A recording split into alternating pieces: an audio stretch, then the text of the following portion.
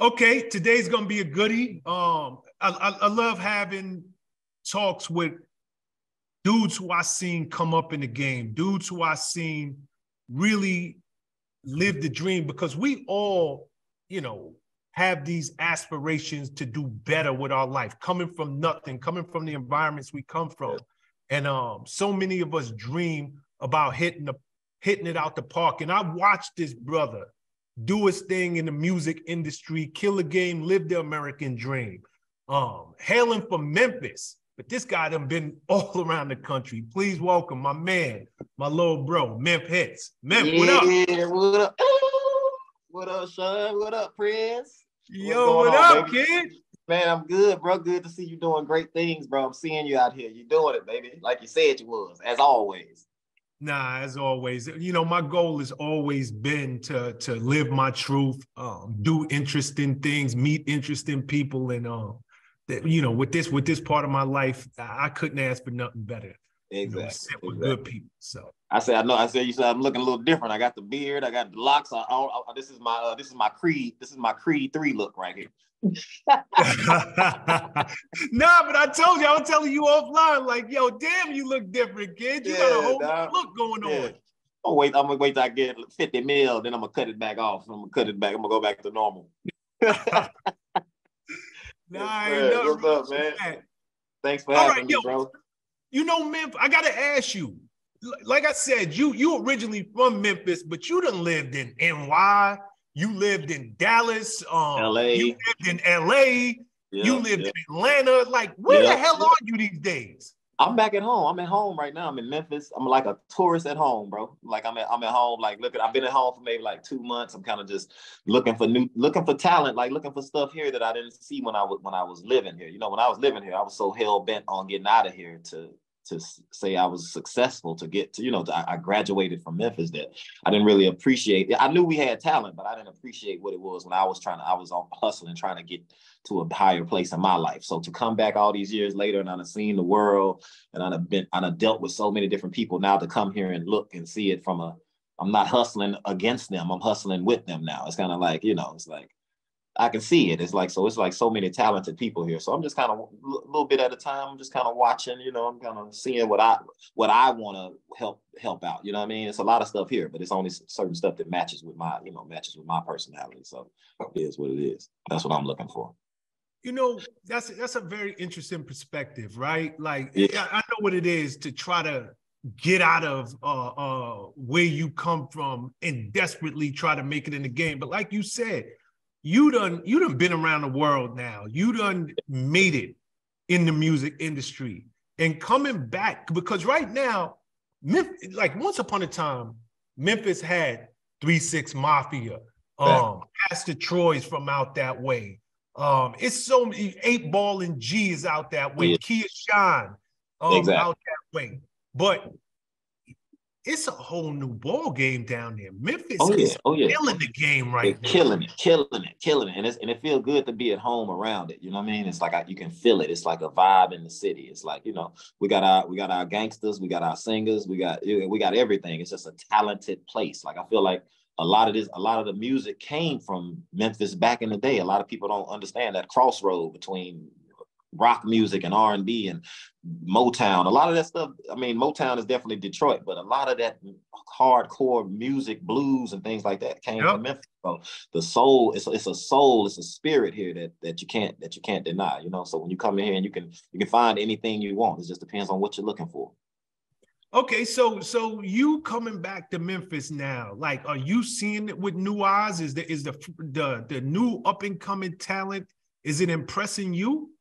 Yeah, it's like it's good to see from eyes that I can see them. You know what I mean? It's like when I was here hustling, I can't, you're one of them, so you can't see it. You're trying to compete to get out of here. So it's like but to come back and see it with fresh eyes of almost eyes of a tourist. I'm not gonna lie to you. It's like I be downtown seeing stuff I never really like. This been here? Like, this was here the whole time? Like you've been gone forever, nigga. So I'm like, good. It's glad to be home, man. So it's like, Yes, it's people that are impressing me. I'm putting a group together right now, 3 girls. You know, I'm being distributed. I got my new label. I didn't want to really come back with the hits committee thing. I came back with this production company, Sound Mob Productions, and I'm kind of like signing up these new girls, some singers. You know, I'm trying to bring some R&B vibes back. You know what I mean? I'm working at Beatroot distribution with my OG David Porter I was telling you about that started this company.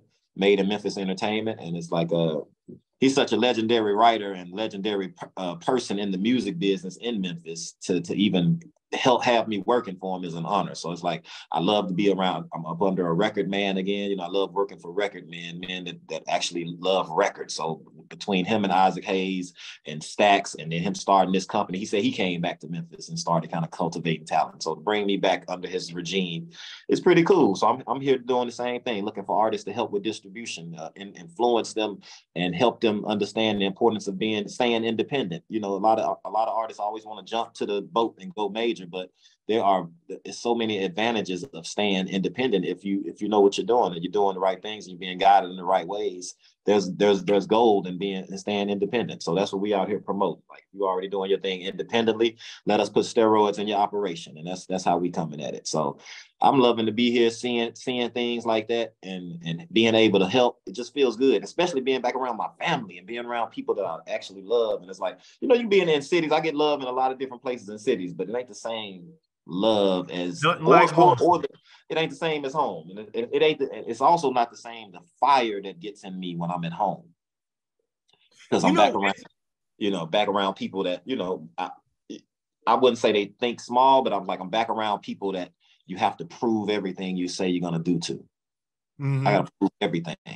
So I forgot that fire, you know. So to be back around that fire, and I say I'm gonna do something, people are like, I don't know about that one. Okay. Yo, you telling me people still doubt you with all that you did, your resume? It's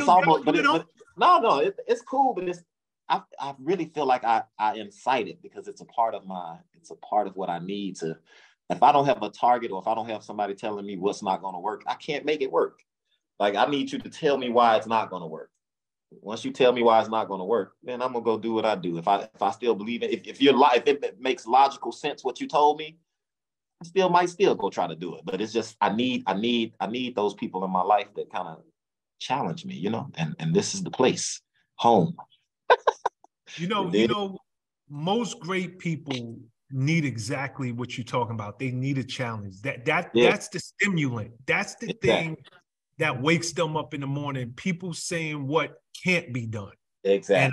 And you that's a thread that you find through most successful people. Let me ask you something. How old was you when you left Memphis the first time? When I first left Memphis, I was 20 years old. I think I was 20. I was 20 years old. I was about to be 21, I think. Yeah. And you went straight to NY? Straight to New York. Straight to New York, and got my way in that building. Got my way into I went to New York. I got in this school, IAR. Used to be over on Union Court courts. I forgot what you remember where the Virgin building used to be with the records, and they absolutely had those times, the clock ticking and going up. Yep. I went to a school over there, over on Union Square. I Institute of Audio Research, and there you go. One of my internships was Arista Records, and that's when I got in there. I think I was like 20 when I got to Arista. I think I was like 21. I was 21 years old. Okay, so I want you to walk me through this a little slowly for people who don't know your history. First and foremost, you fly up to New York. You have any friends and family up there, or you just was like, F it, this is where I need to be? No, I had a person that knew a person, and that person told me I could come up there and stay on the couch for a second until her boyfriend came and put me out. I was in Harlem when I first got to New York. He's like, bro, you can't sleep on this couch, bro. You tripping, bro. I was like, you're a grown man. I was like, damn. I was like, all right. So I ended up going to Kew Gardens with this other girl. So I kind of was like on couches, like I was doing my Ray Charles thing. My rent wasn't money; it was the draws. So it was like making me like you gonna. She like you gonna pay me something. I'm like, oh my Lord, what are you saying? What are you saying? Yeah. So that was the first run. It was like I was staying kind of like pillar to post, and I just was like finally got interning at Arista. And, of course, that's where I met a lot of influential people in my life, starting off with Karen Kwok and Sam Lecca. And that's when I met Pitts, and I saw Pitts in his office, and I was like, oh my God, are you Puff? And he's like, no, I'm not Puff, but that's my brother. I was like, boy, you look like him. I was like, I've been watching y'all on TV. I got finally in New York. Like, hey, I work on the video floor. Can I work up here with y'all? And that's when Mark let me come up told me, go tell Sam Lecca and Robin. Wow, I forgot. Rest in peace to Robin. But yeah, she told me to come up there and work with him. And I told Sam, she was like, Mark Pitts told you could come working on the A&R floor. I was like, yes. He told me to come tell you that. So she let me go. She let me go up to the A&R floor, and I just kind of slaved for them. I don't know if you remember, like I just used to slave for Pitts, Daryl Jones, Ty V, Joey Arbogee, Karen Kwok. I was the intern that was older than all the other interns. Like I was the master intern, and eventually it turned into an opportunity for me. So, and that's where I came from. Yo, yeah. you know, your stories sound eerily familiar to mine, because Arista Records, it was on 57th Street at the time. Yes, with the gold doors. With the gold doors. And for anybody who's not familiar with the record industry, in particular, Arista Records, Arista is a little different than every other record label, because on every floor was a different department. Yes. So you could be on, I don't know, the 4th floor, that's publicity. The 5th floor might be promo. The 6th floor might be A&R. So video. 6th floor was video. 9th floor was A&R. There you go. Yeah. So for you to even, because I remember when I started, that was my first internship, and I was working in the publicity department. One of the things I hated about that particular internship was because I never got to see any of the other departments. They had me like, so the fact they had me in this one cubicle office, and all I did was publicity all day, which I couldn't stand. But at least I was in the building. Exactly. So the fact you actually escaped from where, matter of fact, what department did you start in? Admin with Karen Kwok. And I was like, wait a minute. I was like, I thought this was the floor where the artists be. And I was like, no, this is A&R admin. That's A&R creative. That's on the 9th floor. I'm like, I'm on the wrong floor, nigga. But I'm working already. So it's like, I don't know what I'm gonna do. Then I got wind that they needed people dubbing videos on the video floor. So I was like, I got myself into that floor. So that's when I ended up going to 6. And then from the 6, I was like, this still ain't the floor, bro. So I used to see Pharrell and Pitts and them. They used to be coming down to the floor, like doing stuff. And I'm like, who is them niggas, man? So then all of a sudden, I'm like, I got to get on this 9th floor. I'm hearing about the 9th floor too much. I got to get on 9th floor. That's where L.A. Reid is. I'm like, so I got my boy from Lenny. I forgot Lenny's last name, but Lenny gave me a let me do his little run. He had a little mail run he did, and he was like, I gotta leave. You want to do that mail run you always be asking me about? I was like, hell yeah. So he gave me the shit. I was delivering, putting stuff on niggas' desks, and that's how I got on the 9th floor. And I was looking around like, oh my God, this is the floor I've been looking for. And that's when I saw Pitts in his office. The only person at work was Pitts. He was in his office listening to music, and I just looked in his office, and that's when I was just stuck. And he was like, hello? Nigga, what you looking at, nigga? I was like, Puff. So you literally introduced yourself to Pitts. And for anybody who don't know, we talk about Mark Pitts. Yeah, shout out to my boy Mark Pitts. What up, Gooch? There you go. Brother. Yeah. So you met Mark by doing a mail run on the 9th floor. Yes, I looked in his office. He was the only one up there because I was just looking around, peeking in niggas' offices. Wasn't nobody there, and I rolled up on this one office playing music, and I was just looking in there. I was like, and he was just in there listening to music, and I just like, he turned around. I was like, that's Puff. I'm like, Puff working here. So yeah, he told me I'm not Puff, bro. I was like, who are you? He's like, I'm Mark Pitts. I used to manage Biggie. I didn't, but Puff is my brother. He started telling me his history, and I'm just looking at him like, what? I'm like, bro, can I work for you, bro? Please. I was like, I'll do anything. I'll do whatever you need me to do. I'll sweep in this hole. You know what I'm saying? He was like, well, you crazy, you funny. So he told me, he's like, you know what? Go down there and tell him that you can come work for me. He's like, I'm messing with your energy. He's like, go down there and tell him you can come up here and work for me. And that's how I ended up on the couple of days later. I was up there working for Mark, and I just told all the A&Rs, I'm like, whatever you need me to do, I'm doing it. Let's go. That's a dope story. Yeah, so that's how I got up there, man. Yeah. That's a dope story. That's exactly how it happened. Yeah. Okay, so at the time you got up there, what were the artists they was messing with at that time? When I first got up there, it was of course Usher. It was all the whole little face. It was TLC. It was Tony Braxton. It was Mark was working. Mark was doing he was doing this thing called Aristocats, and Mark had he had Rob what was that dude's name? Rob something. He was from Kentucky. I forgot he was like a Kentucky artist, but then they had Blue Cantrell. He had it was so many things going on, bro. I couldn't even understand. It was Young Bloods. It was just all these different. It was all these different artists. I just couldn't believe it. Whitney Houston still was at the time. That was Arista. That was still Clive Davis, and yeah, it was a lot going on, bro. And I just was like, I was just so happy to be up there because I was just watching all these people on TV. Bad Boy, I think, was Bad Boy still Arista at the time? I don't know. Yeah, we were still Arista. He was still we Arista. were still Arista at the time. Yeah, so I just was up there and I was like, this is where I belong. I'm not leaving this floor. So I was kind of back and forth working at Home Depot, coming to work, working for free, you know, just they was like, how are you at everything? But I'm like, I'm telling them I got a job on the side at Home Depot there. Nobody knows I work at Home Depot. I'm like, you know, selling a little some here and there on the streets here and there, just in New York, just making it. I got friends that's like, you be going up to that label every day, niggas ain't paying you, you tripping, bro. I'm like, bro, I'm good, bro. It don't matter. I ain't going back to Memphis. I'm staying until I get something. I'm leaving here with something. Denzel, nigga. Nah, you know, exactly. It's so dope. And people really need to listen to this part of the story because this is the grind, man. Like, people it is, bro. I couldn't see none of this. I couldn't see nothing when I was doing all that. I didn't know. I did see light. I'm not gonna say I saw light. I was surrounded by light. So I'm like, there has to be light here. Like, you know what I'm saying? Like I'm going the right way. There's no need for me to go to the streets for what niggas is, you know, what I'm doing right now, you know, to help me survive what I'm doing right now. That's not it. That's not it. I know that's not it. I know this Home Depot. I know that's that job. That's not it. What I'm doing for free. Everybody telling me you shouldn't be working like that for free for niggas. And they rich all around you. They just being rich in front of you, nigga. You just broke. I'm like, you know what? I'm gonna stay right here. And it ended up turning me into a you know, a money maker my damn self, you know. So I was like, I felt like I was hanging with eagles. And I felt, you know, you hang with eagles, eventually you're gonna start sprouting eagle wings too. Yep, you're gonna soar. You hang with eagles, you eventually you're gonna soar. You're gonna learn to fly and you're gonna soar.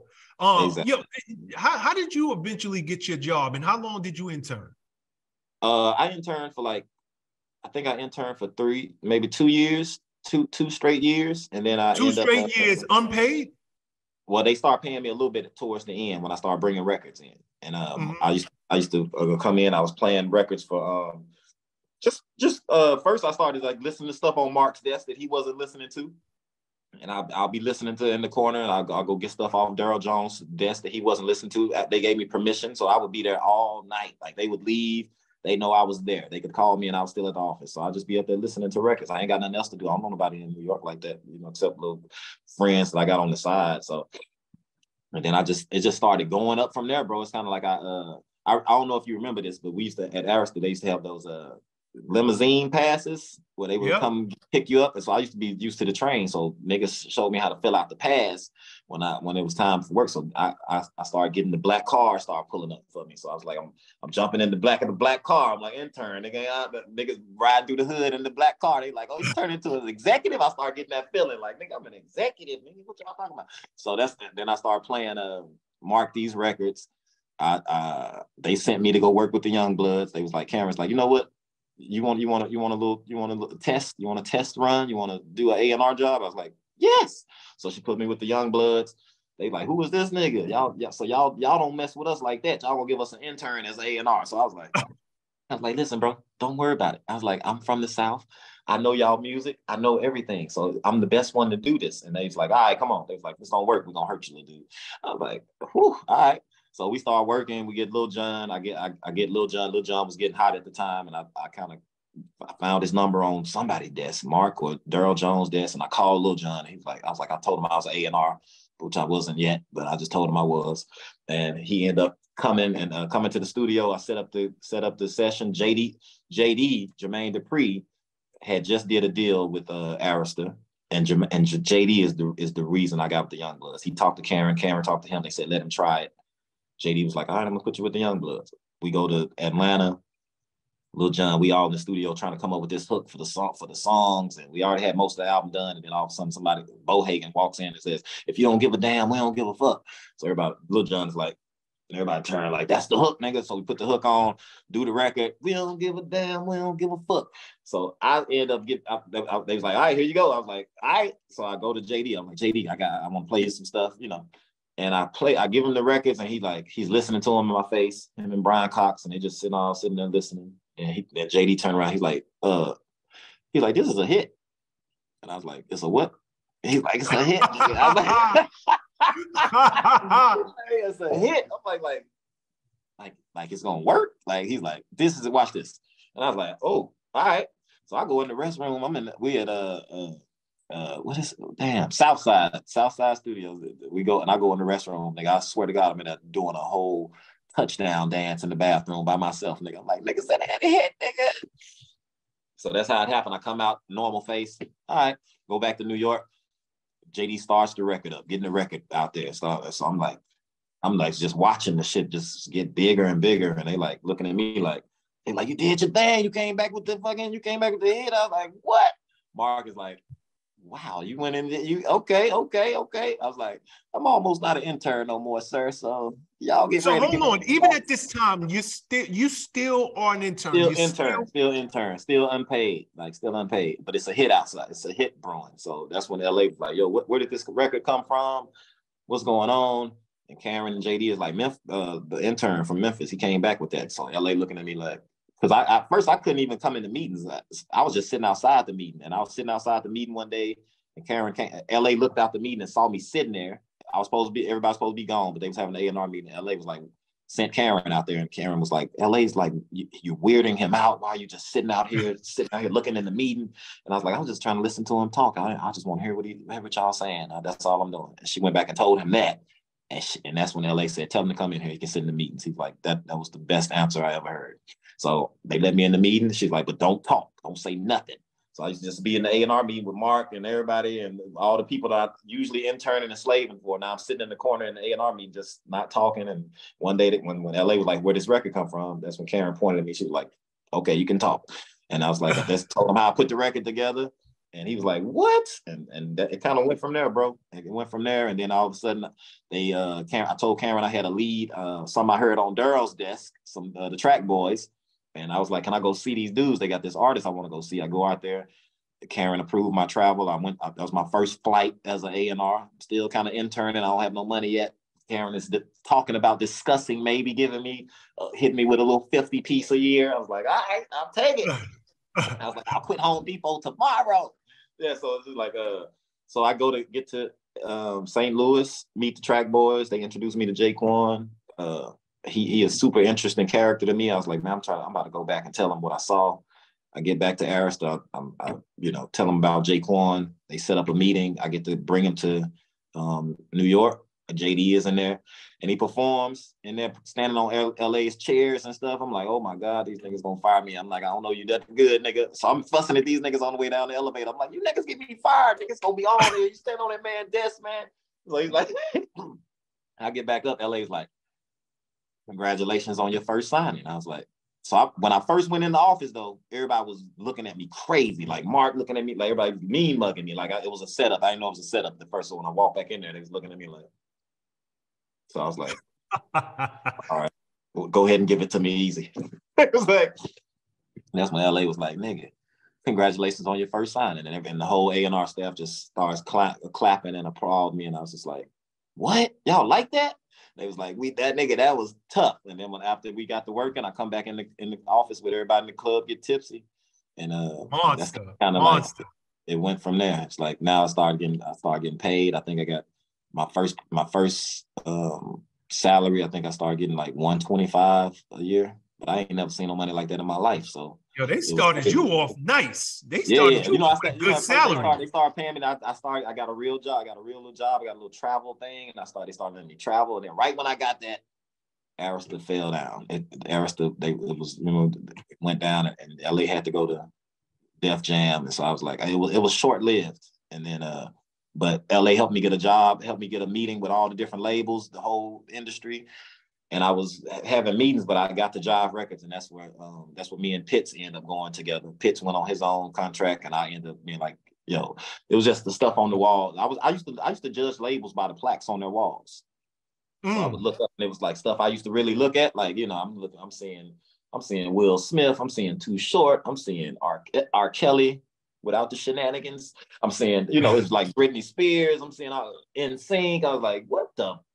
I'm like, you know what? I think I'm gonna work here. It's like a vibe in here. It's like an entrepreneurial spirit in here. So I told Barry Weiss, I want to be here. I want to be one of y'all, man. I feel like this is my best opportunity to work with somebody like you, and I can become who I am, you know. And he was like, all right. So they offered me the most money. I think then I think I started that job at $250, and I ended up I closed out up there. I was making $500,000 a year. When I left after T-Pain, that's when I got T-Pain. I brought my first artist at Jive for that job was T-Pain, and after T-Pain, I was making like $500,000 a year plus my own label. Hits Committee started, and I ended up doing the deal on BET because Stephen Hill wanted a piece too. Hold on, before we even go, because you go like I need to zone in on that. Like, yo, coming from Memphis, yes, with 20 years old. Yeah. With no money, none. In your pocket. I came to New York with $1,000. That's crazy. Sleeping on somebody's couch, getting kicked out, going to somebody else's couch in Kew Garden, Queens. Yes. Taking an internship, working for close to 2 years for no money. I ate cheese slices every day. It was just my food. And that's why I started this off by saying you definitely have lived the American dream. This is what it's about. But what I don't want to get lost in this conversation is the work. I don't want to get lost in this conversation is you believed in you. When people was telling you, yo, quit. Like, what are you doing working for free? And there's a bunch of other rich people right there next to you. Exactly. And I'm surrounded by dope boys, and they telling me you're tripping. You could make this money right here. You got the swag. Let's do this. I was like, nah, bro, this ain't what I came for, bro. I could have did this in Memphis. I ain't selling dope for this. That's not what I came here for, you know? Nah, that story is so dope, man, and it's so inspirational, and it's what a lot of people need to hear, because before you get the notoriety, before you get the celebrity, before you get the money in the bank, it's the work that nobody else sees. It's that work you do in the dark, man. So congratulations on that. Thanks, bro. Let's pick it up at Jive. Jive. Right. There now, you go over there, you're A&R. Yes. This is when you really started to blow. I started as director of A&R. That was my first job, director of A&R. So I got to, so I was moving I feel like I was almost getting to move like Pitts now. Pitts and all the A&Rs I was working for and slaving for. I watched them for so long that I just knew how to move like them. I just had a certain swag about me. It had rubbed off on me. So that's how I came in as director, and it ended up jumping to VP. And that's why I was my last years at Jive. I was vice president of A&R. Okay, who was your first signing over there? T-Pain at Jive was my first signing. So T-Pain was legit your first signing? First signing to Jive Records. My first signing to Aris. My first project to work on. No, I'm talking about at Jive. Yeah, at Jive. When I first got there, right after I signed my deal, the first thing I brought was T-Pain. Okay, let's stop there for a second. What was it about T-Pain that attracted you to him? It was just his records. I didn't even know what he looked like yet. I was in Miami. JD had me working on something in Miami. I went to Miami. I was working on Bone Crush. He had me doing Bone Crushers. I was A&R for Bone Crushers. So JD gave me that project. And I was in Miami just chilling, about to get ready to go meet with some producers. And this guy, DJ, saw me, and he's like, my boy, he's like, you Memphitz, you that kid from Memphis that blah blah blah went and did all this stuff. And he's like, yo, people told me to give you this CD right here, and I was like, he's like, if you don't like it, don't ever call me again. But people told me to give it to you, and I was like, all right, I'll take it. So I'm in this. At this time, I'm in limos. I'm like, I really used to be tossing nigga CDs out the window. Like I got this little thing. Like I give you 3 minutes, nigga. You probably ain't even got 3 minutes with me. I'm like, I hear the first what? Nope. So I'm like, just tossing out the window. Now all of a sudden I put this one in, and the driver puts it in, and I'm like, and the first thing I heard was I'm sprung. I'm sprung. How she get me? And then this heavy bass, and I'm like, she got me doing the dishes. I'm like, what in the world? So I'm like, bro, play what is that? Take that CD out and tell me what's on the front of it. he's like, T-Pain. He's reading it to me. I was like, give it to me. So he gave it to me, T-Pain. I'm like, this the dude that gave me the CD at the little restaurant right now. Told me don't call him. I called him. I was like, bro, I'm calling you, bro. Who is this, bro? So I'm listening to the rest of the CD. And I was like, what? He's like, yes, that's T-Pain. He's in Tallahassee. He was like, I would love for you to come see. I was like, tell me when. So I called Karen. I was like, I called Barry. I told him it's a guy in Tallahassee I want to go see. His name T-Pain. I want to go see him. I get to Tallahassee, and I walk up, and T-Pain is in the front of the house, and I was like, yo, I'm here to see T-Pain. I'm trying to find T-Pain, and the guy that's on this music right here. And he's like, I'm T-Pain. Hold on. At that point, you still hadn't seen him? I ain't seen him yet. No, I was going to see him. I pulled up on this dirt road in Tallahassee with all these cars in the yard and dirt, and I was like, so I walk up to the house, and he outside smoking a cigarette, and I was just like, yo, I'm looking for T-Pain. I came, he's like, I'm T-Pain. I was like, no, I was like the guy that's singing these songs. So that nigga he like, boy, I'm telling you, that's me. And I was like, what? And he's like, who are you? I was like, Memphitz. He's like, the A&R we've been talking to that's coming to see me. I was like, yeah. He's like, you look like me. I was like, wait a minute. So we both we didn't look like, he's like, you look like a dark skin, black ass Nelly. That's what he told me. He's like, you look like a black ass Nelly. And I was like, okay. I was like, you don't look like I thought you was gonna look. And so we just start talking, and here comes Boo, Akon's brother, Boo Thing. And he's like, and I'm sitting up here like, what's going on? And he's like, what you doing here? I'm like, what you doing here? So he's like, we at the house at the same time. So that's when I get on the phone with Akon. Akon tells me, he's like, oh, that's my brother. That's my little bro, Memphitz. He's like, so I was trying to sign Akon, and Akon was like, I'm already signed, but I appreciate you trying to find me. This is doing Locked Up when I was on a little college tour, and I heard Locked Up, and I was trying to find the guy on the CD that was singing Locked Up, and I found it was Akon. And that's what he tells me. He's like, no, I already got a deal. He's like, I'm already with Rifkin. He's like, don't worry about me. He's like, but the fact that you're looking for me like that, he's like, I need that kind of love, He's like, but we're going to do business one day. End up finding with the T-Pain thing. He's like, Memphitz, that's me. He's like, I want you to sign him. We told you we was going to get money together, but he's like, let me sign him first to Convict, and then you sign him the job. So I did that. I stalled out. Akon told me, okay, I'm done. Now you go. And then I brought T-Pain the job, and I gave T-Pain his first major deal at Jive Records. Okay. So yeah. I always wanted to know, because I thought that T-Pain had music out with Convict before you signed him to Jive. No, we did that deal simultaneously. Yeah. Got you. And that's because Akon called me, and a quick call. He's like, Memphitz, I know you could go sign him right now, but give me, I'm in a deal. I'm in the talks with him about doing. He's like, you really want to sign this guy? I was like, man, I'm gonna sign him today. What? He was like, all right, let me do this first, my nigga. I was like, all right, go get it done. Now he's Convict. Okay, now Convict. Now let's go to Jive. So that's how I did Convict Jive. Yeah. Okay, got you. Yo, let me ask you. T-Pain was doing all that auto-tune. That didn't scare you away early? Nah, it made me love it. He was scared of it.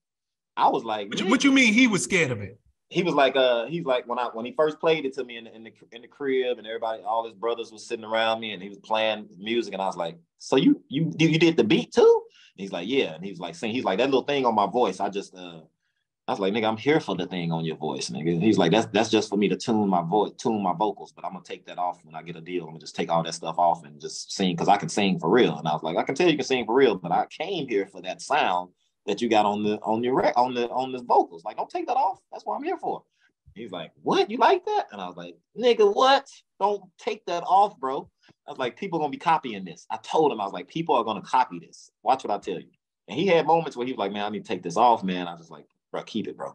And we had those conversations. I used to go buy Payne sounds, like, because in the beginning I was with the one with the money, and Payne was, now I got money and Payne don't have money. So I was like, I'm buying him stuff. I'm buying him everything. I take him everywhere. I'm cutting his hair. I'm like, telling him, like, put these shades on. You got to put shades on. Like, I'm like, watch, you're going to be like on some, you're going to be a superstar, nigga, that the hoes going to be on you. And he's like, bro, I'm married, bro. I don't want no hoes. I don't want none of that. I was like, you still got to walk in the room a certain way, bro. You still got to walk in the room a certain way. And that's, I kind of like help, I kind of just, A&R shit. I groomed him. I kind of, he had his hair was, the duck bills or whatever I forgot what they call them, but what they call the dreads with the, that I have no idea. Yeah, whatever. Yeah. So anyway, I was just cutting them different. I got my cousins. I put my cousins on them. I put all these people on them that's getting styled together, and that's how we came in. And he's T-Pain today. He's done great things. We just streamed 1 billion streams on Spotify. Like, I looked at it the other day, and all these songs that from the beginning were nothing, and now he has streamed 1 billion. Has 1 billion streams on Spotify between all these little records that we was just putting out, So I'm like, I'm super proud of that, So that's amazing, man. That's so amazing. And I'm gonna tell you another thing. People wouldn't have took the risk that you took. Granted, hearing I'm Sprung, that record's a hit, but we know it now because it became a hit. Exactly. So I don't know what it was for you. Obviously, for you listening to it the first time in the backseat of that limo. Because I can feel it. Yeah. Yo, it's a hit. But I knew I had girls that had me like that. Got me doing the anything she want for some kisses. Like, I was like, what? I girls that had me like this, so I felt it. But the way he was delivering it was so different that I was like, bro, I'm trying to be here for bringing stuff that people never heard in a way. Like, because Mr. Porter told me, he's like, nothing is new under the sun. He's like, nothing is really new. It's the way you deliver it, the way you find out a different way to deliver something. It's still the same love spirit. It's still the same love vibe. It's still the same hate vibe. It's still the same money vibe. Just how do you decide how did you interpret it? And that's how music will go on forever, because it's always being recreated. The delivery is always being recreated. Yeah, but where I really give you the credit, because Mark Pitts was up at Jive at the same time. Yeah. He got Usher. He got Chris Brown. So at the time, it's me with Payne. There you go. And Mark got Chris Brown. So I'm like, he got Chris Brown. Yeah. He got Usher. And the dude who built that building, who put bricks in that building, is Robert Kelly at the time. Not today's Rob Kelly. Yeah, but exactly. The one I was when I was a huge fan of R. Kelly. So T-Pain's feel gave me a new futuristic R. Kelly vibe, and that's what made me go to him. But to the point I'm trying to get out, because if you look at all of those dudes, Usher, Chris Brown, that's him in the early days. Yes. R. Kelly, they look like leading men. They look like, soloist. Seeing the T-Pain don't necessarily look like a leading man at that time.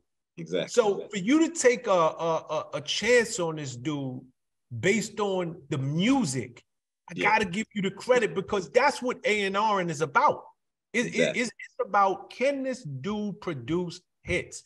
Can they write the records? Can they sing? Can they evoke emotions out of you? And I don't watch the industry.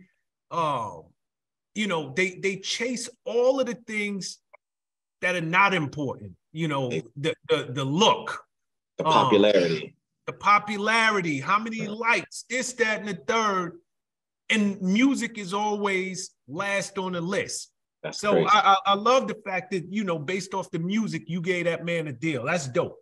Yes. And from there, I got my label, Hits Committee. And so you got Hits Committee from the success of T-Pain? Success of T-Pain, I got my label, my first label, Hits Committee. And I was trying to think of a name and all this stuff. And came up with, everybody was calling me Hits already. So I was like, you know what? Hits Committee, because I got a committee of people that I play stuff for, so. Speaking of that, I should have asked you this earlier. Obviously, you're from Memphis. Where the name? Who gave you the name Memphitz? New York. New York, when I was living in New York, I was like, everybody was just calling me. Some people called me Memphis. Some people calling me Tennessee. Some people started calling me Hits. They was like, oh, you got the hits, huh? You all right, hits, all right, hits. So I was like, I just was hearing it. Some people would be like Memph, and then somebody would be like Hits, and I'd be like, Memph hits, Memph hits. So I wrote it on a piece of paper. I wrote it on a piece of paper. I was like, yo, if I just, my city is Memphis. If I take away this S, put this T and this Z, it's Memphitz. And that's how my name came. I wrote it on a piece of paper but I was hearing it from in the office, just from different people calling me Memphis. And then simultaneously, I heard somebody call me Hits and Memphis. Hey, Hits, Memph, Hits. I was like, dang, that's my name. And that's why I wrote it on a sheet of paper. It read correctly. And then I took the Memph off the Hits, kept Hits and put committee.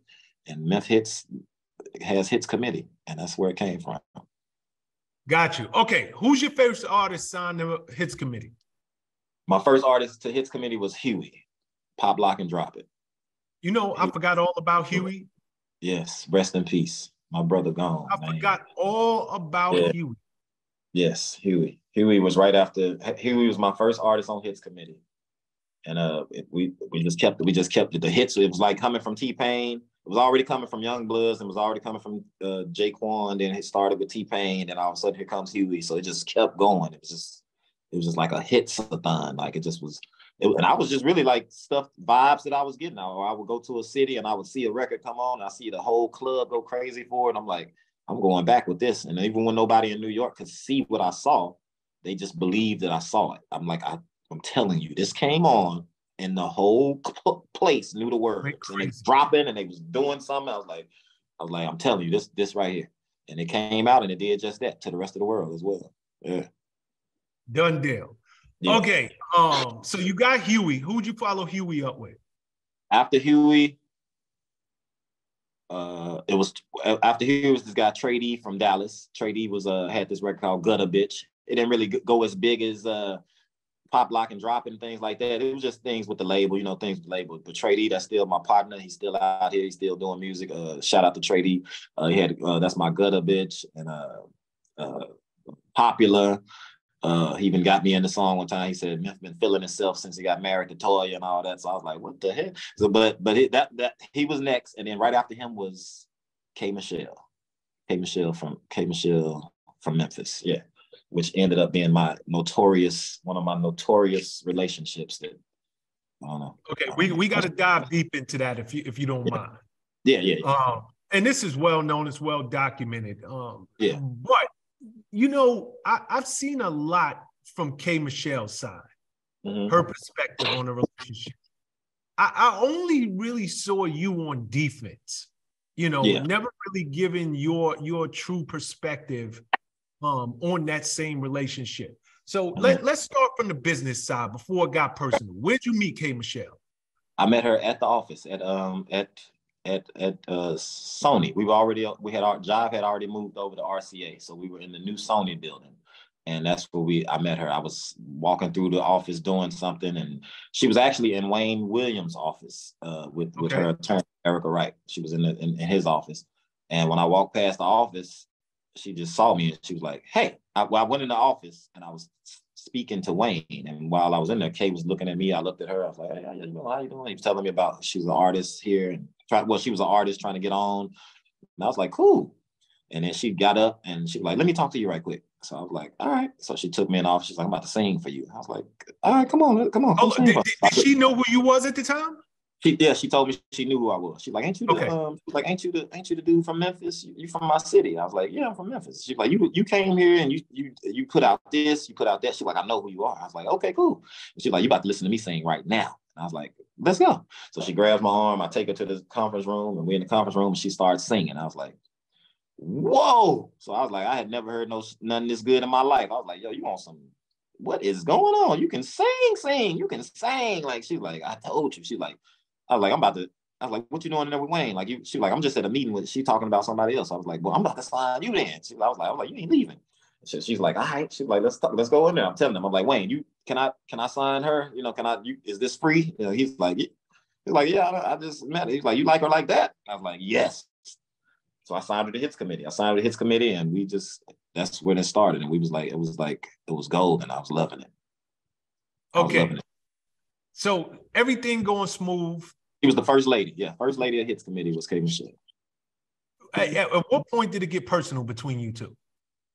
It got personal after we fucked.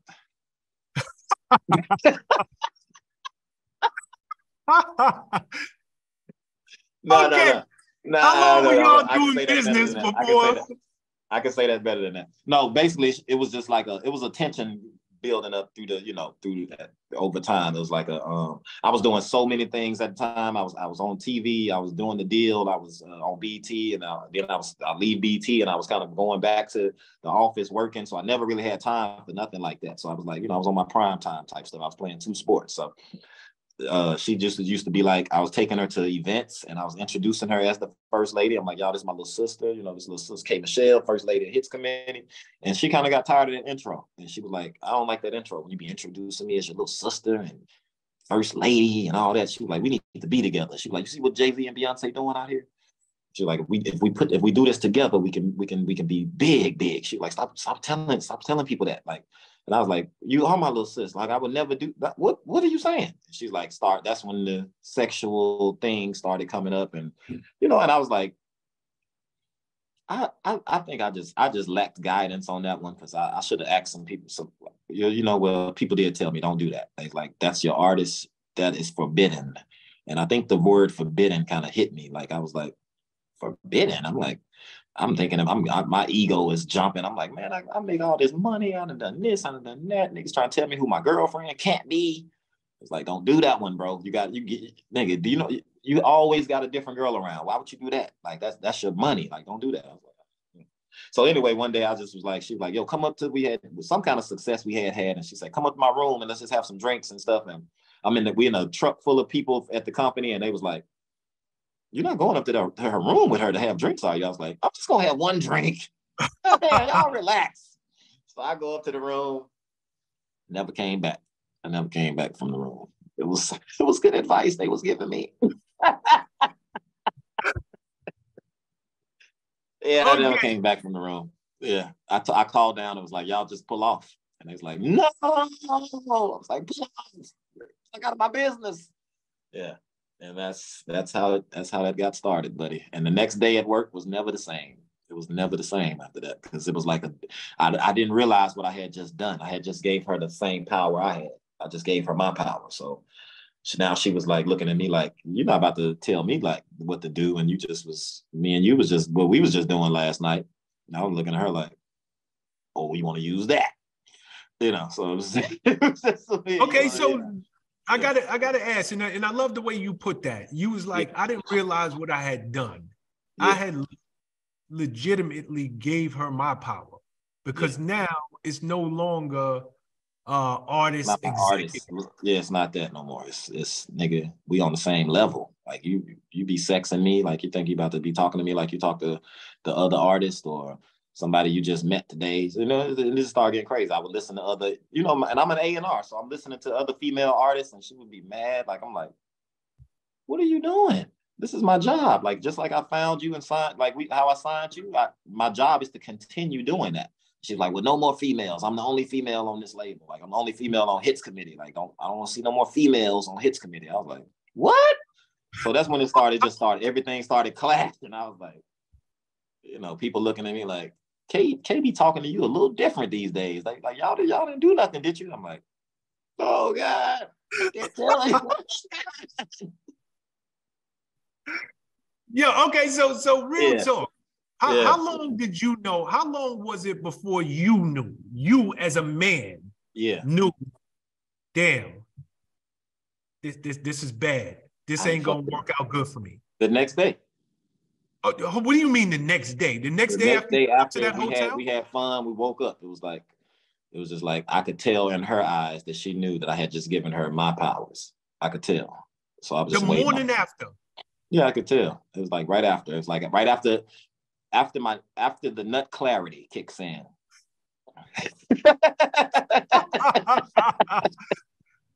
Yeah, and that's when I knew. I was like, uh-oh.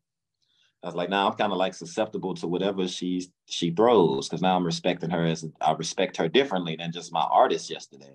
Now it's my artist, and it's my, like, we in a whole we moving. Now we moving. It was cool. It was like we was in a relationship for a little while. Like it was getting like that. She moved in with me in New York. So now she's in my place. I used to, I had a condo in New York, 72nd in York. I was on the Upper East Side. I was living like a little, on the up and coming rich dude, So I had windows everywhere. And it's like I moved her into that. And it was almost like it was hers too now, It was like she was moving my friends around. Like, they like, boy, you got a sheriff in this home. I was like, oh yeah. Well, she moving in. So, and it just became like that. It was like I had real love for her. So it was like, but it started getting our personalities, and we both from the same city. So it's like it just started clashing. It just started getting like, wait, I'm the boss. Like I'm the boss. Like, wait a minute, it's my label. Like, wait, it's my label. I'm like, whoa. Oh, I done fucked up. Yeah, so it was like that. That's how it was. Yeah. How long was but now all in like 2020, what is it? Hindsight 2020. I'm like, it's part of the story. It's part of the story. Like I can look back at my beginnings in the music business, and I know where I came from. But I also got to a certain point, and I didn't listen to people that told me not to do a certain thing, and I did it anyway. And nigga, you get your punishment for that. Like I'll never do it again. Like I will never ever. And I'm glad I got it over with early. I hate all the stuff that happened from it because it kind of tarnished my name in ways that I can never get back. But and I stand on it to this day that I never ever put my hands on her ever. I never put my hands on a woman. Even before we get to that point, if you don't mind me asking, how long were y'all together before you broke up? I would say it was getting close to 8 months. And then that's when all hell kind of broke loose with the TV show and stuff, all the stuff. I met Toya, and she was like, she's like, wait, you cheating on me with this girl from TV? Like, and I was like, no. I'm watching it. She's like, we watch her on TV. What you doing? Like, you know her? You met her? You ran into her? And I was like, yeah, I ran into her at a party, and we friends. We talk sometimes, and then that's when it was kind of like, like she's like, I want off this label now. I was like, you can't just get off the label like that. I can't just go up to the label and say she's off the label because she doesn't like something that's going on personally in my life. And so, because I'm like, and then I feel like she started figuring out like, oh, you weren't supposed to touch me, were you?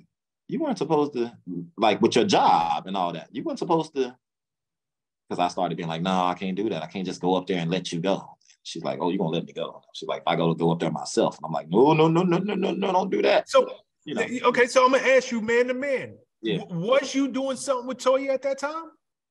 No, not at the time. But we were just talking. Yeah, we was just talking. We had just met. We were new friends.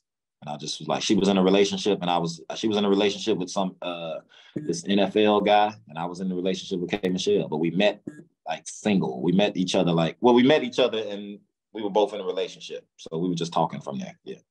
Okay, so I guess I didn't know this part of your story, so bear with me.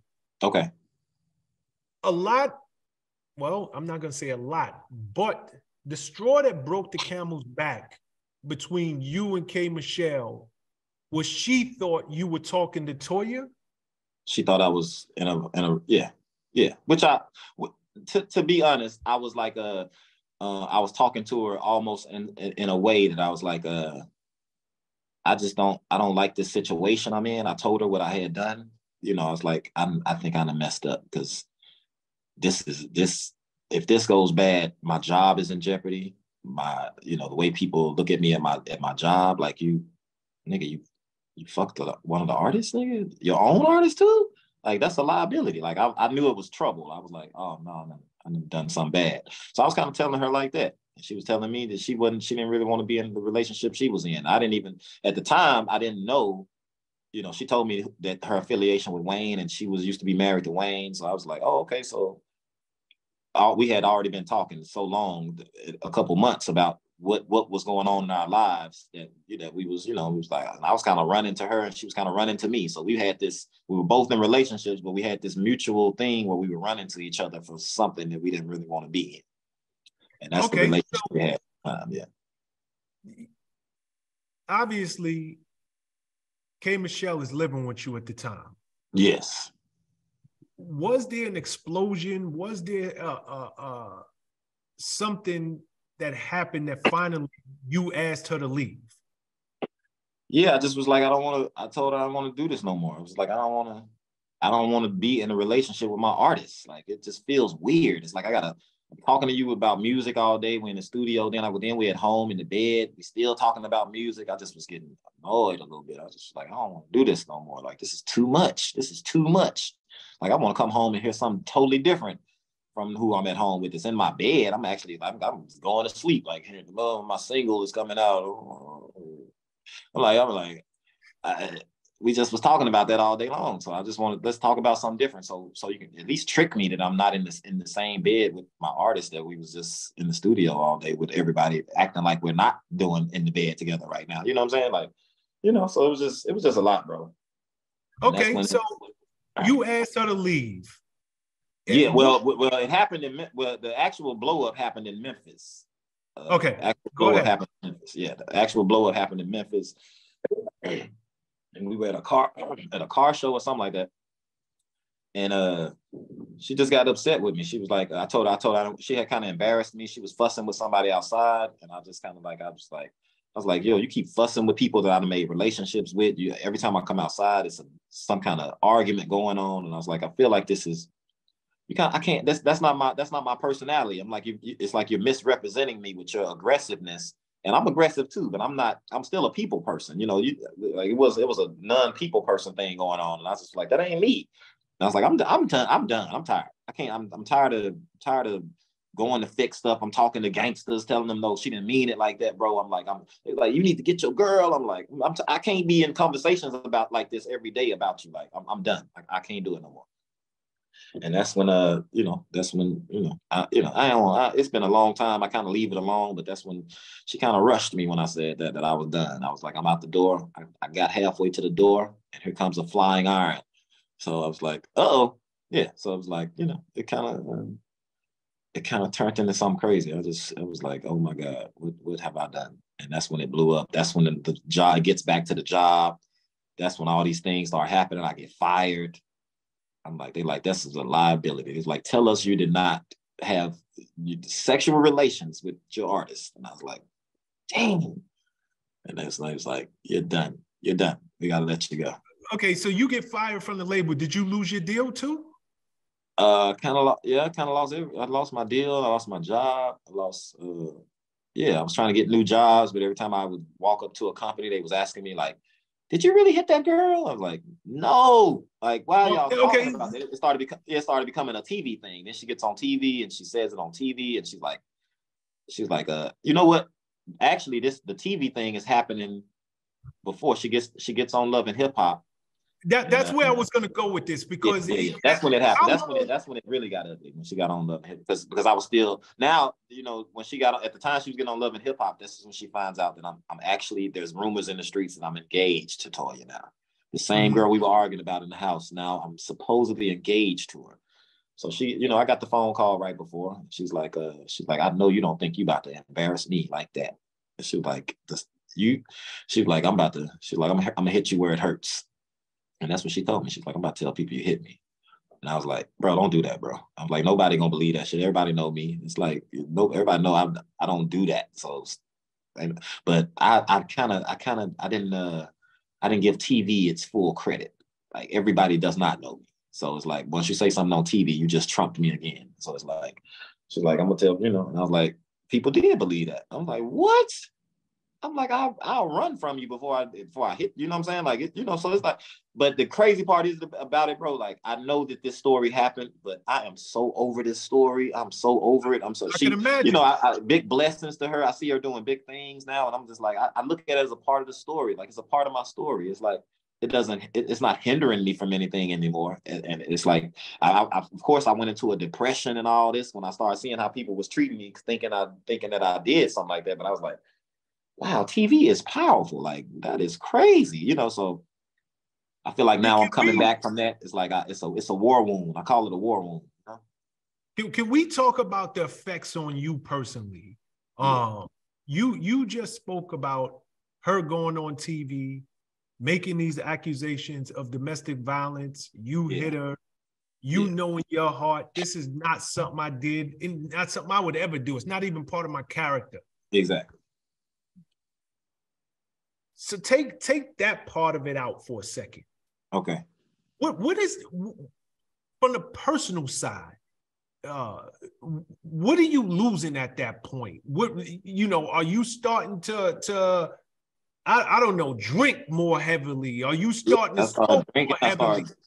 Drinking.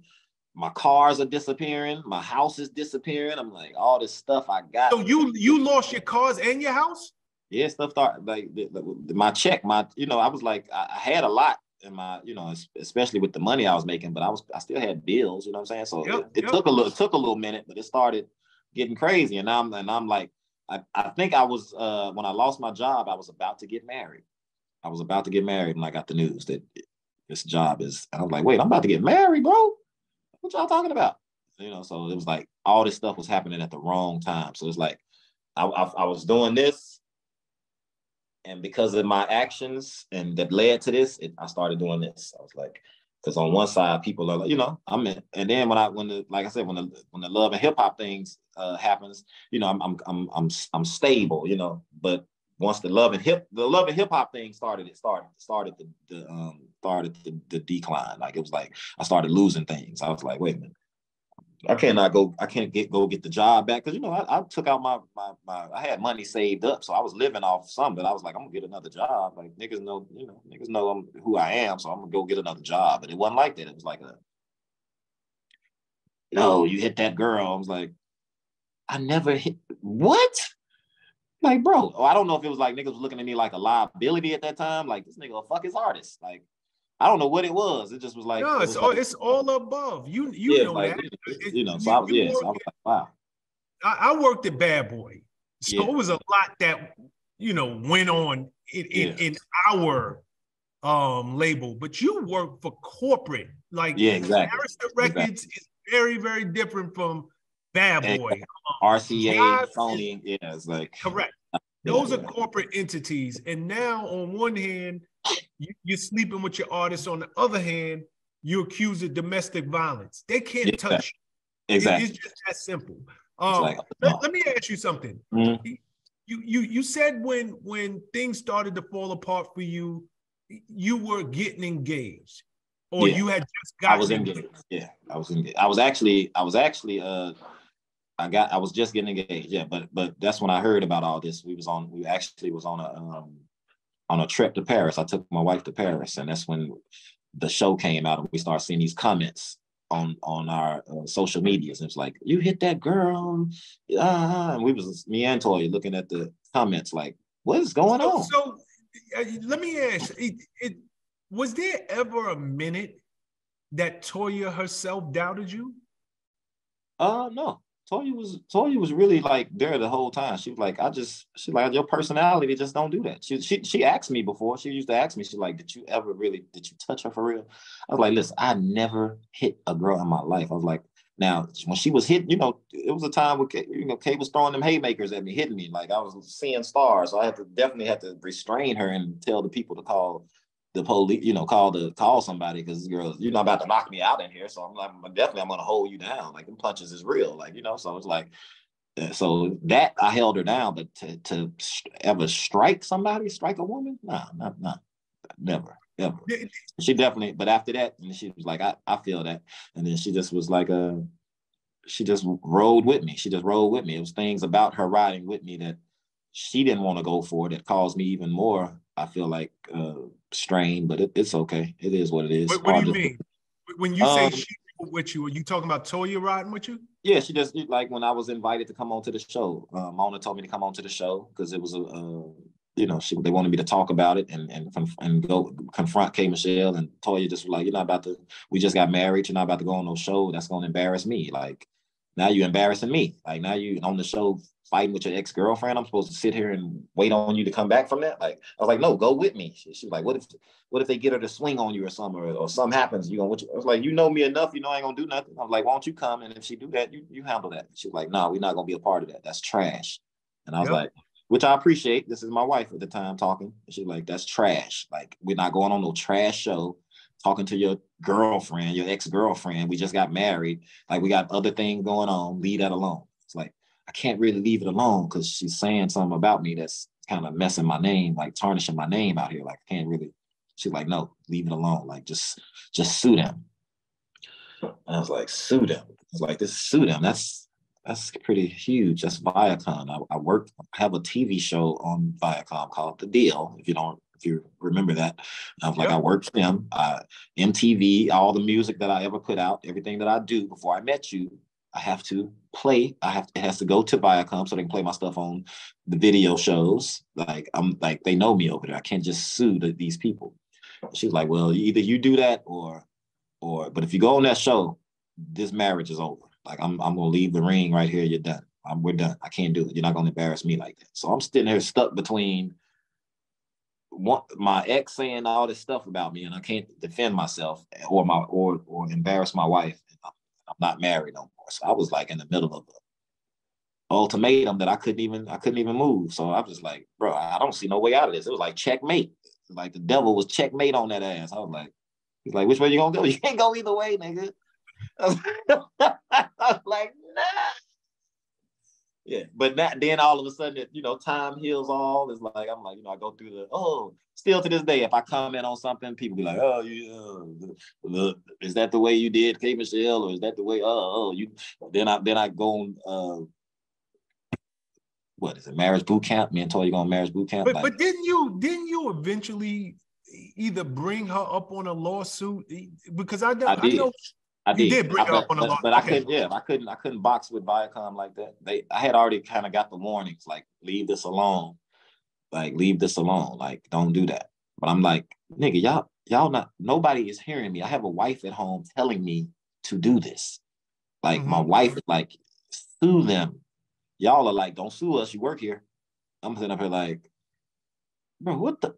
Yeah, so I end up doing the lawsuit because I didn't want to lose my wife. So I was like, I did the lawsuit, but I couldn't box with them. I ain't say that much money up. You know what I'm saying? I couldn't box with them forever. Like, it's like, you keep going, nigga, you ain't gonna be able to eat soon. Like, keep this money and just bail out. Just keep what you got left and get out of there. And just start over. So I know at some point, K Michelle, she was deposed. There was a deposition that she did. Yeah.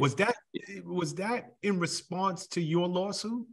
Yeah. And it was and there was things in there. It was things in there that, like if I could have kept going, yeah, probably I would have probably came out a little different. But the fact that they can pause this thing whenever they want to pause it, shoot it a couple more months out, like, but it's gonna cost me another 50. It's gonna cost me another 30. It's gonna cost me another. I'm like, I ain't about to keep spending these 20s, 30s, and 50s for this. Like, this, it wasn't even that serious to me. I was like, I could just easily just go on the show and people see my personality versus hers, and they know what's up. They like, it's just my girlfriend that's mad. Like, it was simple as that. This is my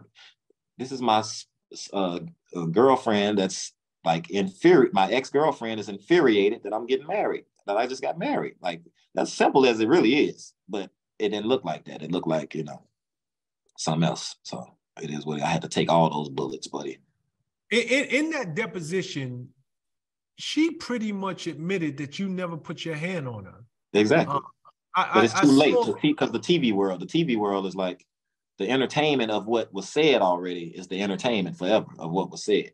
But the deposition, that's for my personal and my family, and people know that actually look at stuff like that is like, dang, she lied on dude.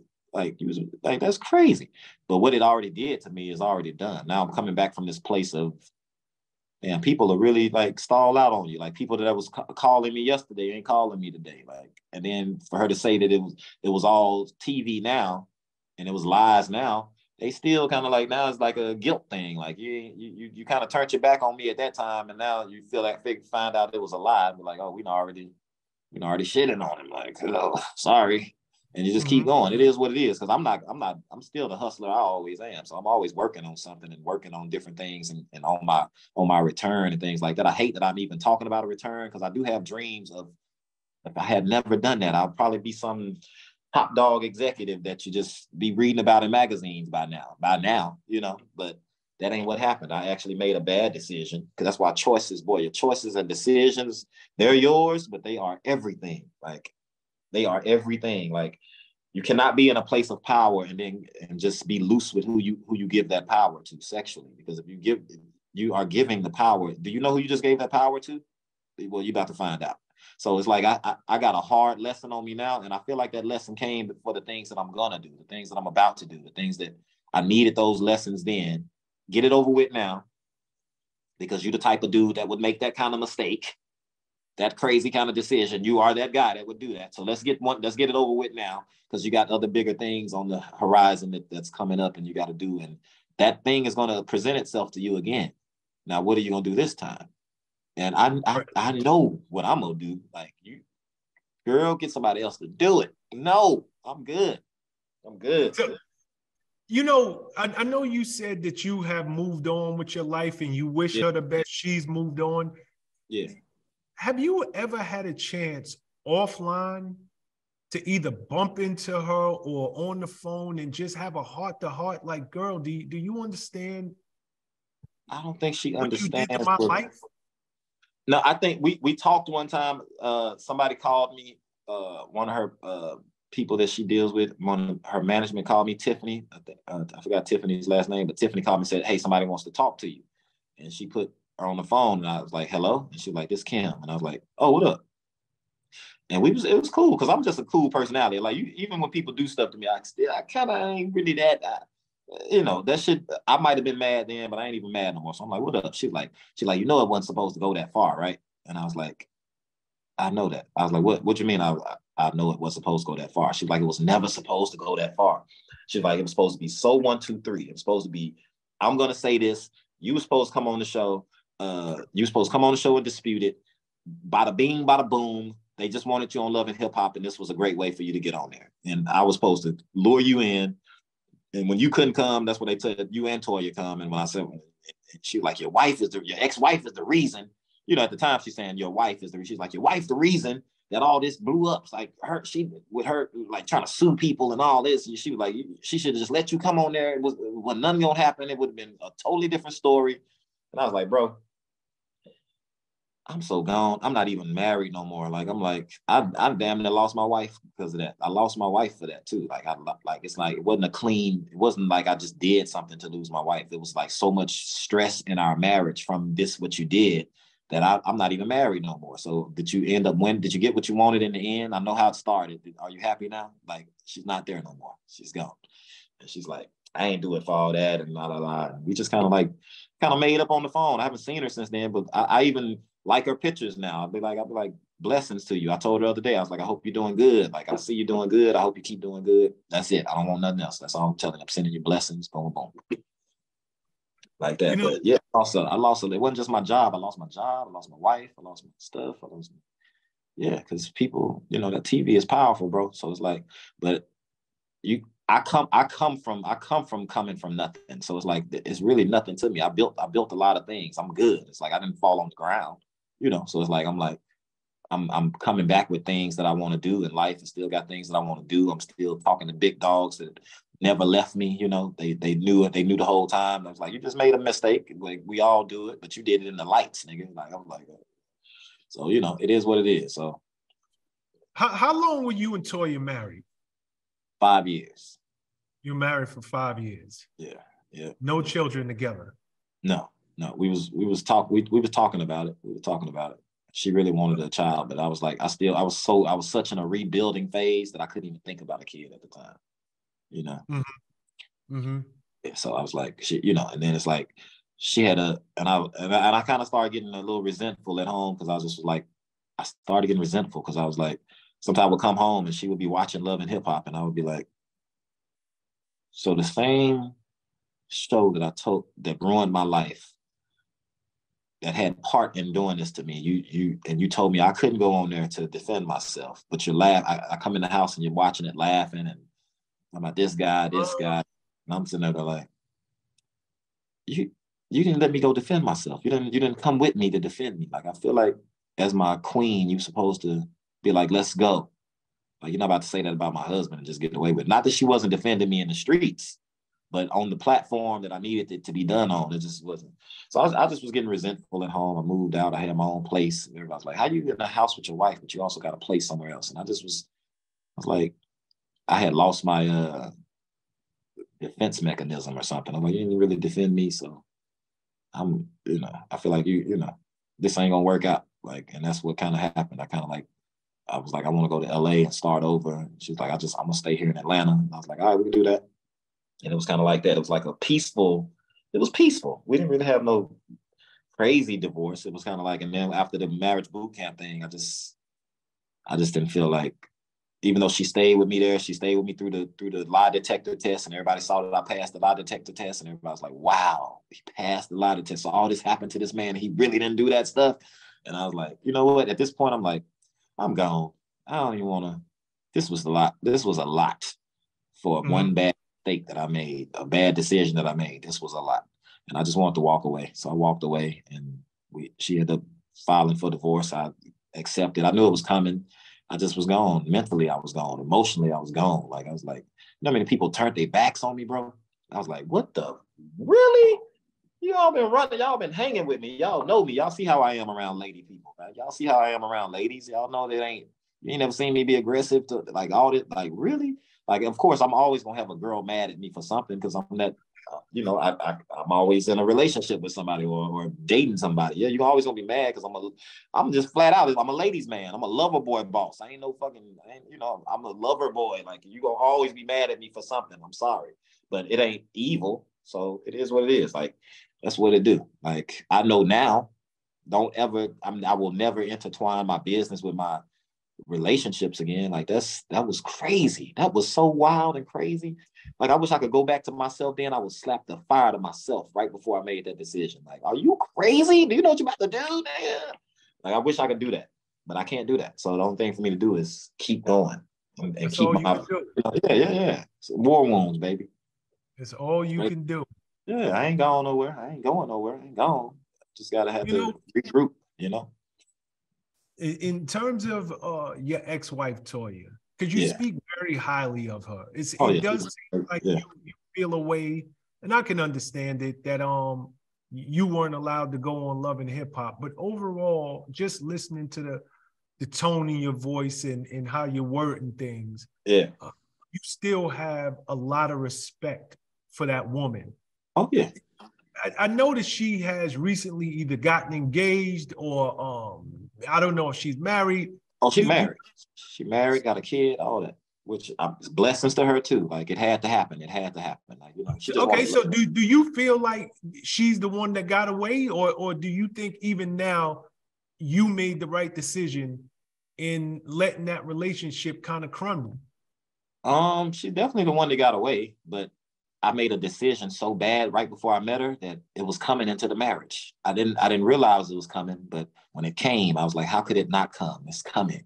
Like, I got this ex, she knew it was coming. I was like, I got this ex relationship. I'm like, she coming. She's coming. Like, she is coming. She already threatened. She already had accused me of cheating on her with you when she was catch me watching Tiny and Toya by myself. She's like, what's a grown man doing watching Tiny and Toya by himself? Like, I was like, I'm just looking, so she was already a thing there. So to actually marry you, yeah, she coming. It was so, whatever. One time I was in the house. We was in the house, and I heard a brick hit the window, and Toya asleep, and I get out the window, and I'm like, I'm looking at K. Michelle run across the street and jump in the car. She had just bricked my house and jumps in the car with her friends, and I didn't even tell. Get out of here. Toya was like, what was that sound? I was like, nothing. It's just like outside throwing stuff. Something hit but I saw her. Like, it was so funny, bro. It was really a funny time, but it was like it wasn't good for me. It wasn't good for me. But I had funny moments. I saw it was like thin line between love and hate. Remember how that was me? Yeah. Yeah. I actually saw you on an episode of Ayanla. Oh yeah. And you really look like you was in some pain. Yeah, just stuff from my family, stuff from my past with my dad, the way my dad was killed. It's like my story is just weird and crazy, but I know it's all for the good. It's all these war wounds got to be adding up for something right now, so that's what I look at it like, so coming from my dad being murdered by a KKK member that was an informant, chopped up, burned, never. We don't have a funeral for my dad. Hold on. So slow down. Your dad, I knew he was murdered. I didn't know how. Yeah, he was a zoning officer, and he walked in on a gun deal, I guess, going bad, and he was just coming there to serve papers for a zoning situation, and they didn't let him leave, and it came out that we couldn't find the body, and that's when we found out that it was because he was dismembered and burned. So I mean, that guy, he's in prison for the rest of his life, but my mom is fixing up the properties that he used to live in because we were awarded all this property. So my mom is like, my mom is remarried, of course, but now she's like fixing up the property, and it's Airbnbs now. It's like a whole little family business we have going on where we rent out the houses, we redid them and everything. So yeah. So coming from Memphis, that was the fire I came to New York with. That happened to me before I moved to New York. So coming to New York at 20 years old and all that fire and all those things I did, and I couldn't. I was being driven by that, but to be able to slow down, and then here comes the divorce, here comes the scandal, here comes all these things and all the success, and I'm like, whoa! I'm like, I don't even have the energy for all that no more. I'm like, now you're sitting here talking to Mickey Wright again, like, I'm still Memphitz, but I know how to take the Memphitz jacket off. At first, I never knew how to take the Memphitz jacket off and be Mickey Wright sometimes. And it's like now I can take the Memphitz jacket off when it's time for him. I'll zip it on and be Memphitz for everybody, and this lively A&R character that's on TV and do these things, and I can do that. But then I have to be Mickey Wright, this dad now and a family man, and I got bigger dreams. I got bigger things on my mind these days, and I can look at my war wounds and say those were decisions. Those are the war wounds of decisions that I made as a young guy, And it's cool. I mean, it ain't cool, but it's cool. I get it. That is your story. Unfortunately, it's all too common. It comes in different shapes. It comes in different sizes and different scenarios.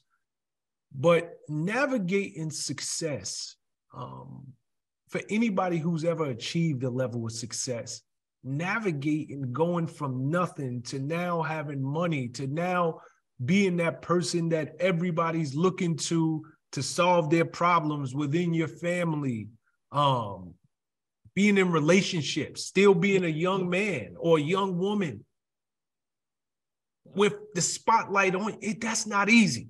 It ain't easy. So I understand everything that you have been talking to me about today, and I understand even now you could say, yo, Sean, you know what?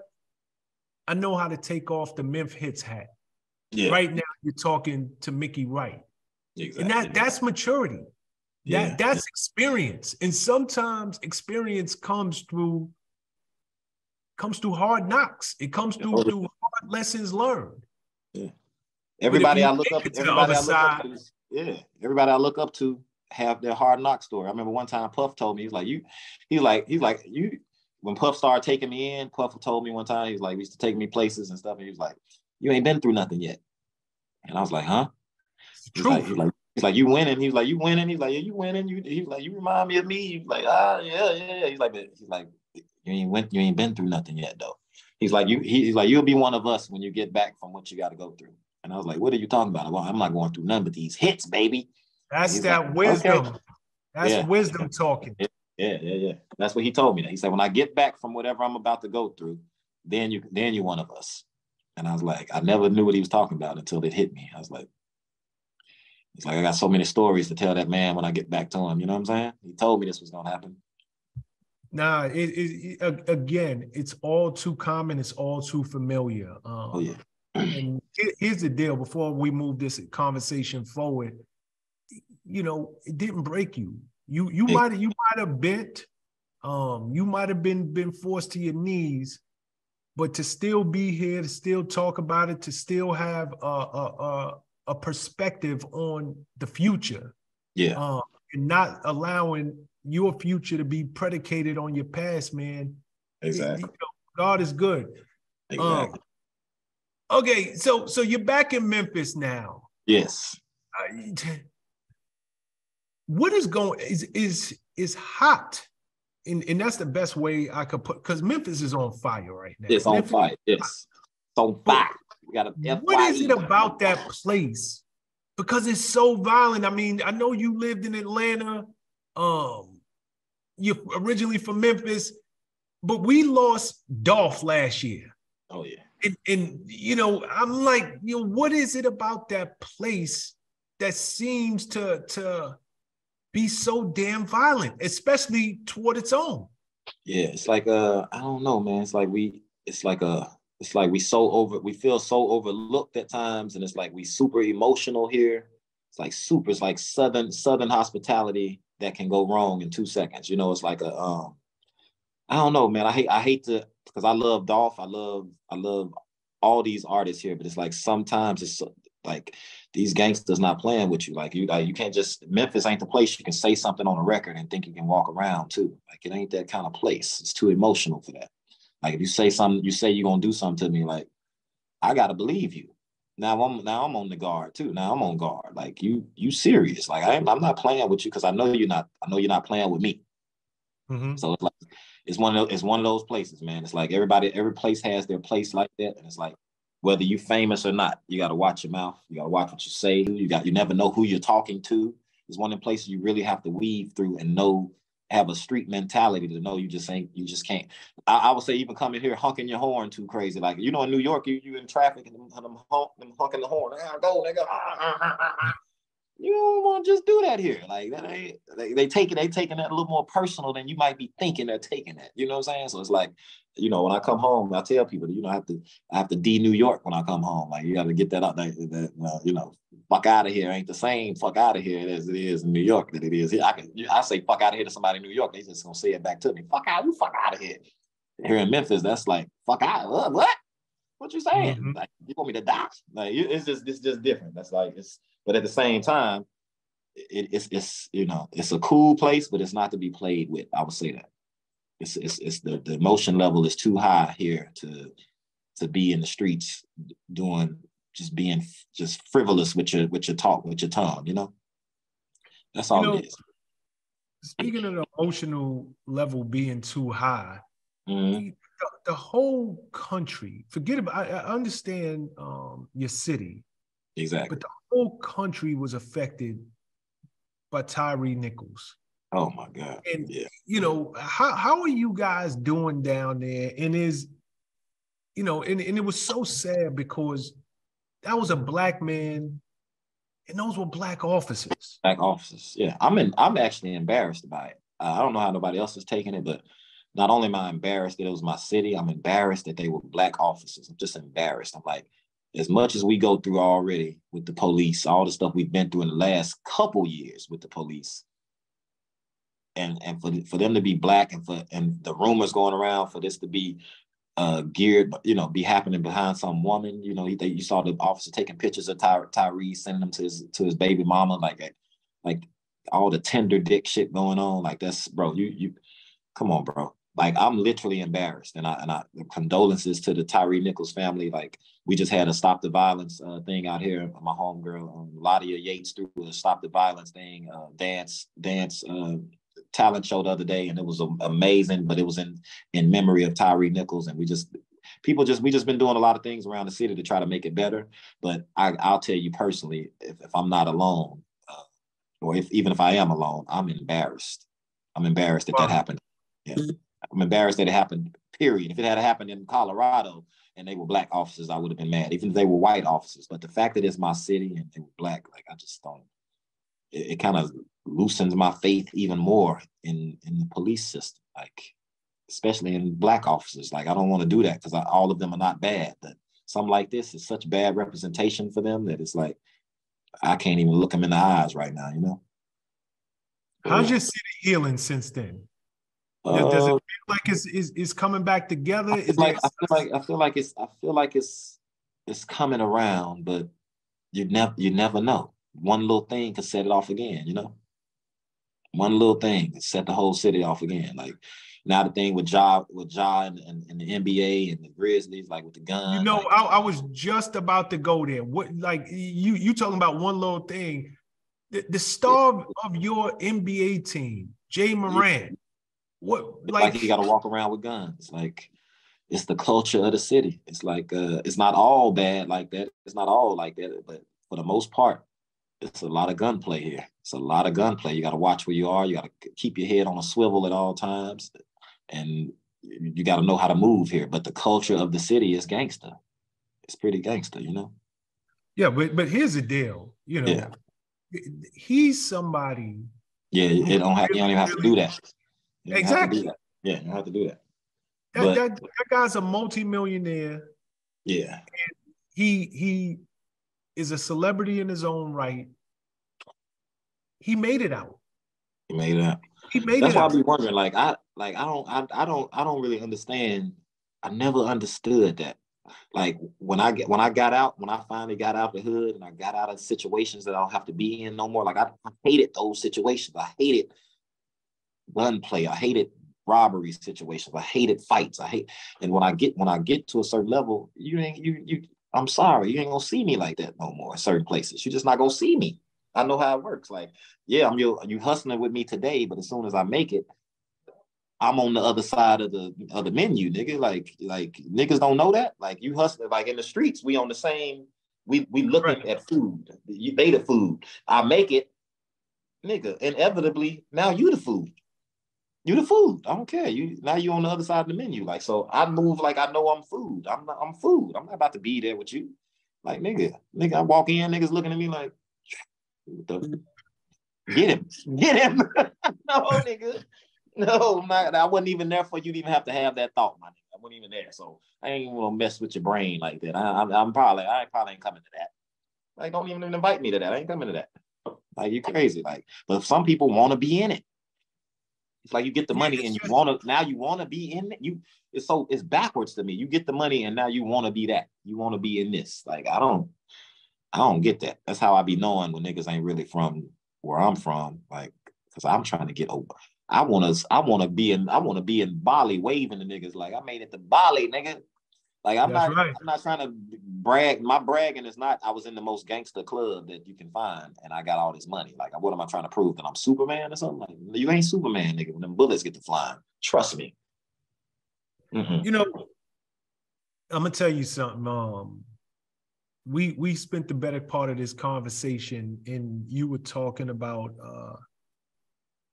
you know, the struggles and the different things that you went through at the height of your career that really brought you back down to earth. Mm-hmm. And sometimes these things happen to us for a reason. And, you know, even me and you speaking about Jay Morant right now, he could really benefit from your story. Understanding how, even earlier you said decisions. Yeah. People don't understand the power in a decision, for better or for worse. It's coming. If you make one wrong decision, or if you make a right decision, it could decision. You're good. Yeah. Alter your life forever. Either which way. So I wish that you know, I hope maybe off record one day you two get to meet and you get to chop it and say, yo, look. I love to meet him. Yeah. Yeah, because what he doesn't realize, it's people, his parents, agents, friends, aunties. It's a lot of people who are now either eating off of him or being supported by him, or he's just the success story that gives them hope. Yeah. And if he throws all that away, so many of the people's hopes, their dreams, it goes with him. So, you know, I feel for that young brother, and I hope he gets it together, and I hope he gets some dudes in his corner to help him. You made it out. Thanks. Like you need and I feel like he got God-given talent. When God give you a talent, like certain stuff, like you saying my moving through that wasn't just me. The way I moved through the game, that was God leading me. He knew I was on this path. He's like leading me. So when he gives you a gift and he rewards you for that gift, when your decisions now are stronger than you think they are. When you make a decision, he's looking at you like, now I gave you all of this. I gave you that gift to be able to do this. Now, here go these decisions. You're not gonna make good decisions all the time, but there's gonna be some big ones. The decision you make, it's coming. Whatever you did, it's coming. So it's like, you gotta learn from it. So it's basically like your decisions are more sensitive when you have God-given gifts and talents, So I feel like he has a God-given talent. So every decision he makes matters to so many people and himself. So I think he definitely needs to get people around him that understands that as well. Like, can't do no anything. You're not one of us. You can't do that. No, you can't. Yes. Yeah. You can't. So, those are some I wish powerful words. I wish I had more people around me when I was like, I ain't gonna lie, bro. Like I said, I can't even say that because people were telling me not to do that. So I just didn't listen.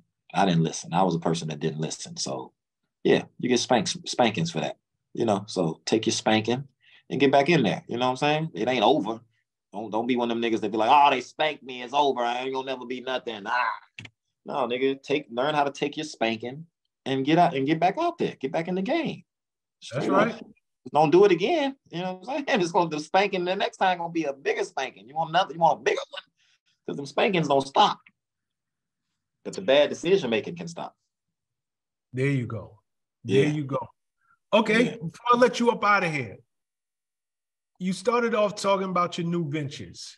Yes. Enlighten us once again. What can we expect? Like for everybody who's following you, rooting for you, and listening, just got through listening to your story, like, yo, I want the best for this brother because he's no different than me. We done all been through something. We done all been hard-headed, made bad decisions. And here it is, you're about to do it all again. What is it that we can look forward to seeing from Mickey Wright, not Memphitz? Right. Yeah. Right now, Mickey Wright is working on, like, I've always been a creator. So I got a couple inventions that I've been working on. I got this new company called Creative Juice LLC. Possibly about to be working with Carmelo. Carmelo reached out to me, and his people reached out to me, and he told me he had just invested in this tech company. So I got a couple ideas I sent over there. They hit me back about a couple of them. So I'm like, I'm working on that. I got a new TV show that I'm working on. My boy Mark Spark told me to holler, tell you what's up, because I'm working with him. Yeah, he said he loving what you're doing. He said he see you, so he told me to tell you what's up. So, but he told me do not talk about the show that we about to do. So I was like, okay. I was like, okay, so I'm doing some TV stuff, not on the show, but I'm behind the scenes creating and doing my own thing with that. And of course the music. I just started this label, the Sound Mob. I'm trying to put a little 2023, 2024 R&B vibe group together, some stuff that I love. 3 girls that I met out here that I'm going to talent shows again, finding talent at talent shows. I'm just getting back into the fun of where I was when I first started. Like, I'm back to the basics, like having fun. And I'm loving this new place I'm working at. If anybody out there needs distribution for their records, if you've been doing your work, or if you're just talented or somebody talented, hit me up. Memphitz at beatroot.com, BEATROOT. It's made in Memphis Entertainment. And like I said, I work for Mr. David Porter, legendary Hall of Fame writer out of Memphis, Tennessee, Stax Records, Isaac Hayes, the whole shebang bang. And I'm just back having fun. So that's what I'm doing. Everything I'm doing got a little fun in it now. And it's back to I'm seeing it from a different perspective now. So everything I'm doing now is not all music, but music will always be incorporated in my new ventures. That's what I'm doing, man. And being a great dad, and being possibly being a great husband one of these days. After I figure this love thing, I'm gonna let it alone for 1 second. Leave it alone. I gotta need some help. I need a marriage mentor before I can do that again.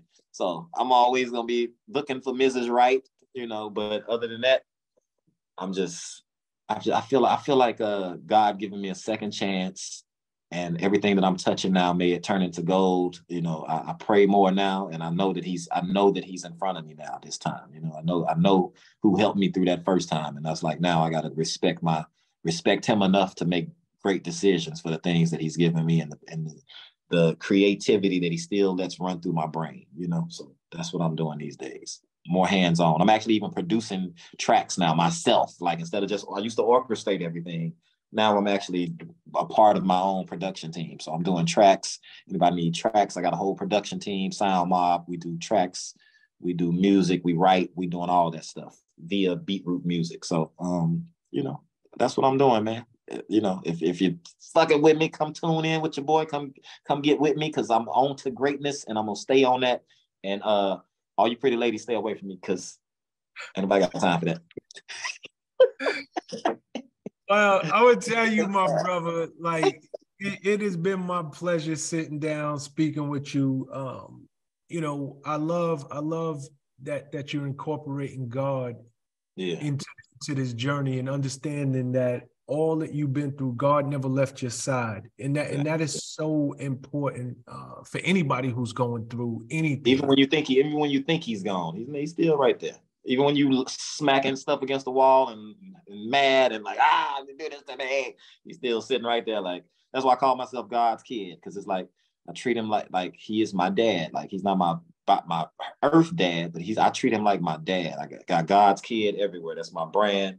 And it's like, no matter how old you are or how smart you think you are, to him, you're nothing more than a kid. I even write God's kid. I write it like the kid part, like a kid would, you know, like, you know how those letters look. I feel like that's how we write to him in real life. Like, we think we doing big things. Even a nigga that invented the airplane, to God, you're still a kid, bro. That's it. That's it. So be that. Have fun like a kid. Learn like a kid. Make your mistakes like a kid. Get up. Like, get back in the game. Like, you're never gonna get past being a kid to that man. You know. So have fun. No, we are all his children, and I'm so happy that you have that perspective. But Memph, again, it's my pleasure, man. Keep up the great work. Thank you, bro. Same to you. Big things from you. Yes, sir. You know I'm gonna call you when they popping, boy. My brother. My dog. You already know what it is. Hits committed for live, partner. Yeah. All right, Sean. One love. Love, my dog. What's up, guys? Thanks for sticking with me to the end of the video. Truly appreciate you. If you like anything you heard here today, go ahead and hit that subscribe button. And if you know anybody that can benefit from this message, feel free to share. Peace and love. Make every move a power move. And I'll catch you all on the next video.